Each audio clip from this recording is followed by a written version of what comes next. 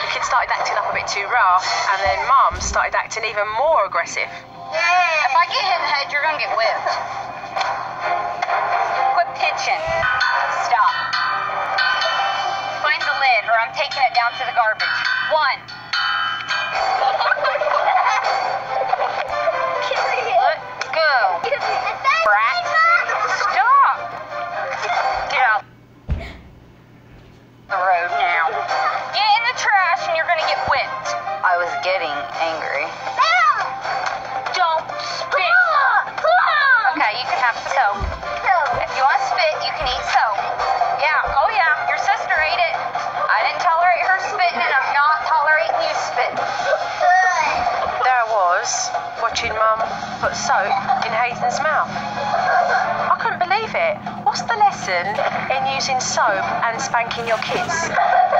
That's what you hear from people 30 years ago. That's ridiculous, if you ask me. Don't spit again.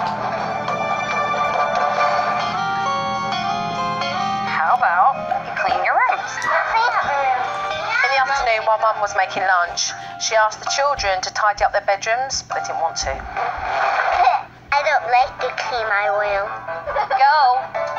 Pick up now. Girls, are you cleaning? You better clean. If I come in there, you're going to get your butt spanked. Yeah, you will.